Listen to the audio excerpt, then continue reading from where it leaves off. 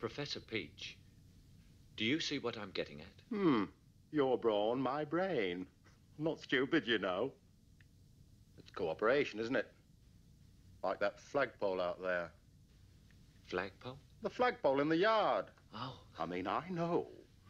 If there was a convex mirror up there, 27 degrees vertical, 42 degrees horizontal, I could see straight into Matron's bedroom.